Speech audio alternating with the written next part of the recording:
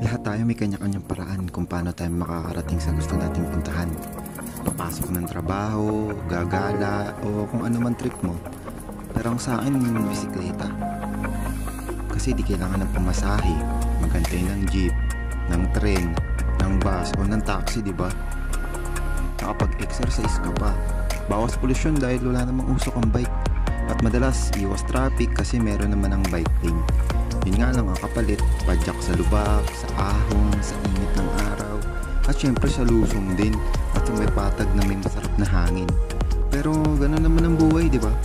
Parang pagbibisikleta, minsan mahirap, minsan madali, pero kailangan mo pa rin mabante, minsan tutumba, sesemplang, pero babangon at magpapatuloy.